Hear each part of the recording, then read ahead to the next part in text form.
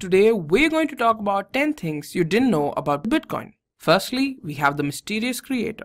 Now in 2009, a person or a group of people known as Satoshi Nakamoto introduced Bitcoin to the world. He vanished off the internet in late 2010. He hasn't been heard from since. Now, just like his identity is shrouded in mystery, nobody really knows if he's even alive or dead. The only communication people had with him were through emails and forums. His Bitcoin wallet holds around 980,000 Bitcoins, which makes him one of the richest people on the planet. Next up, we have the Satoshi. Now, as a sign of respect for the Bitcoin's creator, the smallest unit of a Bitcoin is known as a Satoshi. One Satoshi is valued at around 0.000006694 US dollars, which is a very low value. Now, to make one Bitcoin, you need approximately 100 million Satoshis. Now, according to the current Bitcoin values, which fluctuates a lot, to make $1, you'd need close to 15,800 Satoshis.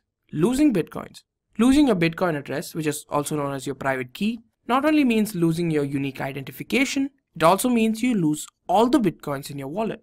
Research shows that at least 60% of all Bitcoin addresses are ghosts, which means a huge chunk of the population that's using the Bitcoin network have lost their addresses. Now, these are the people who have lost their addresses and have no way to access their wallet. Liberland.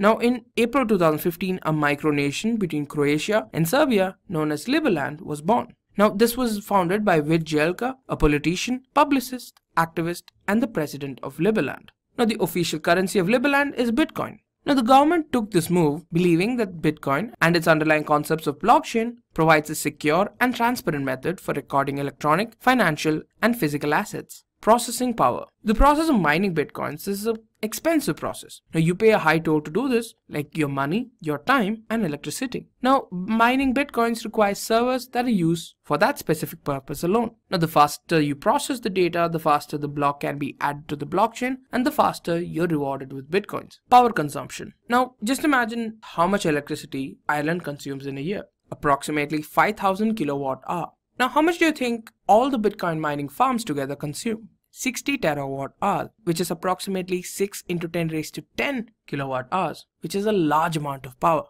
Now, the entire country of Ireland, which is the second most populated city in Europe and has 84,421 kilometers square of area, consumes lesser electricity than all these farms combined. Bitcoin ban. Now, although several countries around the world, like Canada and America, have wholeheartedly accepted Bitcoin, there are some that haven't. Countries like Bolivia, Iceland, Bangladesh, and Ecuador have completely banned the usage of Bitcoins. There are also countries like India, Thailand, and Iran who ask their residents to be careful while using cryptocurrencies. They haven't completely banned it, however. They do not accept it as a legal tender though. Limited number.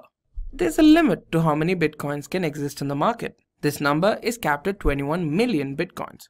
As of this moment, 17 million Bitcoins are already in circulation. To give you an idea, that's almost 80% of the 21 million already done. But don't worry, until 2140, we'll still have Bitcoins to mine. This is because of how miners are rewarded. Now, miners are rewarded with 12.5 Bitcoins for each block added to the blockchain, and every 4 years, the reward reduces by half. The next halving is supposed to occur in 2020, where the reward reduces to 6.25 Bitcoins. The power of B. The terms Bitcoin with an uppercase B and Bitcoin with a lowercase b mean two different things. The only thing that differentiates the two into two completely different things is the letter B. The lowercase b in Bitcoin refers to the cryptocurrency that is used to perform the transactions. The uppercase B in Bitcoin refers to the ledger that stores information regarding these transactions. Faster than supercomputers. The world's fastest supercomputer, the Summit, works at 122.3 petaflops, which is nothing but a quadrillion floating point operations per second. Now, if you take the Bitcoin network completely into consideration, the processing power is about 80,704,290 petaflops. But the only thing here is that a supercomputer can do several different things. But the only thing the Bitcoin network does is add blocks to the blockchain. And with that, we've reached the end of the video.